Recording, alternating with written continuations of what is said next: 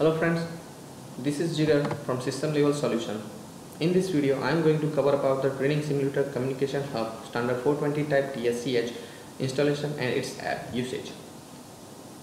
The Training Simulator Communication Hub is used to provide training to an on-field installation engineer to install the communication hub with the meters. This is a standard 420 type TSCH.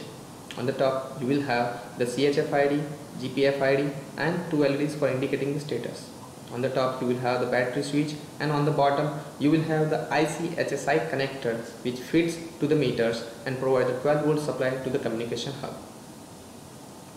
In case if you do not have the meters and you would still like to power on the TSCH, you can do that using the battery case provided on the left hand side.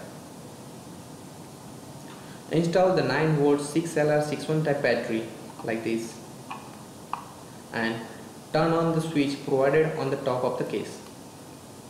It will start flashing the LEDs indicating that the TSCH is working. Now we will move on the application in the iPad.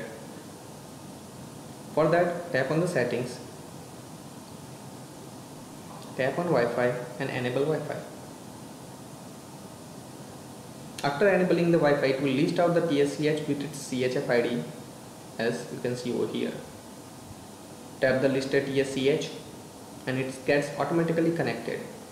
Then press home button and tap on the TSCH 420 icon. As soon as you tap on 420 icon, it starts the application and display the information with help and start button. Tap on help, it lists out the various states of the LEDs indicating for various operations. Tap on back button to go back to the main page and tap on start button to start connecting with the TSCH we have just turned on. It will ask you to proceed or go to the settings or cancel the dialog box. Tap on proceed to proceed with the TSCH.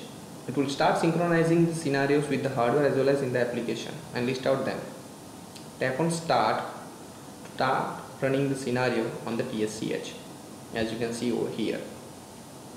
It starts running until you won't stop it from the application. Tap on stop to stop the running scenario.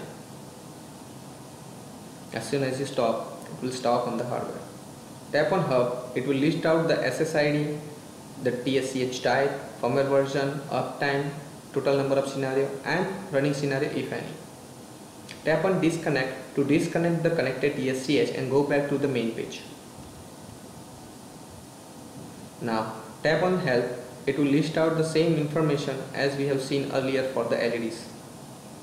So in this way you can use this application to train the installation engineer to install the communication hub with the meters.